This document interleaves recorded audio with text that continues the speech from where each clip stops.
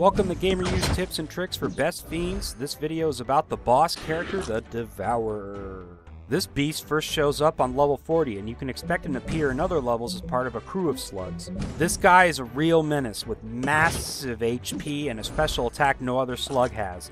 Munchers. As you can see, he spits out these things called munchers that will hop around the board and chow down on the pieces as they go. These guys can be pretty diabolical as they will disrupt combos and block your movement. They will even eat your bombs and connector blocks, and obviously if they do that, it's a total disaster.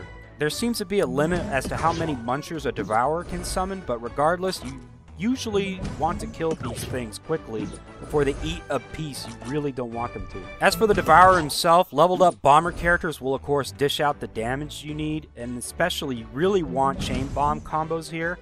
However, if you have high level connector block characters and the board you're fighting them on is like really roomy, definitely bring them along. Connector block characters can land huge combos, build up power quickly, and take out the munchers all at the same time. Good luck with this guy, and keep watching GamerU for more tips for best fiends.